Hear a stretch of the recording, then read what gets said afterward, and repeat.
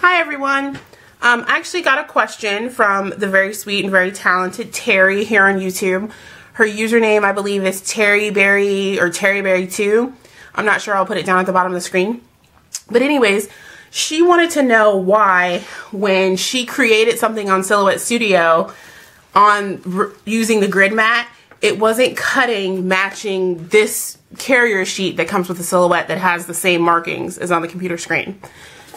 And the reason why most people have this problem is because when you turn your machine on,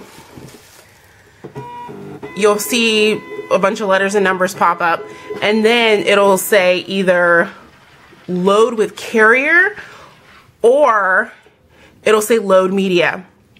If you use the option that says load media, it won't match that grid.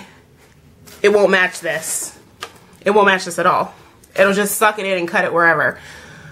Some people's machines, I believe what happens is it defaults back to whatever you last had it on. So that's why some people's machine automatically pops up to that load media instead of, oh no, it went back to load carrier. I don't know why some people's actually starts. I have seen some people's machine, like my local scrapbook store, there's defaults to that load with media option, and you actually have to scroll over. So if you push the left and right menu buttons, you'll see load media and then load with carrier sheet. If you want the screen to match, if you want it to cut what you have on the screen matching these little lines here, you need to make sure you load your mat with a screen that says load with carrier. Load with carrier, that's what you have to remember. That will make it match the carrier sheet, the grid lines. If you use the load media option, it won't. Now, what a lot of people don't realize is you can cut things in your Silhouette without using a carrier sheet. It'll actually cut using this little black bar here.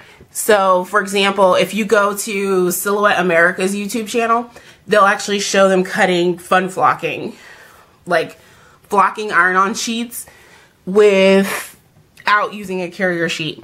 Another thing you can cut that I've cut without using the carrier mat is vinyl. So that's why, if you're having that problem, you're having it, you need to make sure that you're using the load with carrier if you want it to match. The other question she had, which I'm sure other people have too, is on this mat, what does one do with these little green strips? Some people think they're supposed to be there to load the mat and the screens into the machine. Some people are saying they're falling off. Well, I actually take mine off. They do peel off. It's the same material as the backer sheet, and when you get done, you just put them back on. If I'm doing really quick cutting, I don't take them off. But if your sheet is losing its tackiness, it will like bind up in your machine, so just be careful of that. So anyways, that's the answer to anyone's question who's having the dilemma of making their cuts match the Silhouette Studio software on the grid mat. If anyone else has any questions, please let me know. I'm more than happy to answer them if I know the answer. The Silhouette is my primary die cutting machine, so I do tend to know more about the Silhouette than I do about the Cricut or any other die cutter. Thanks. Bye.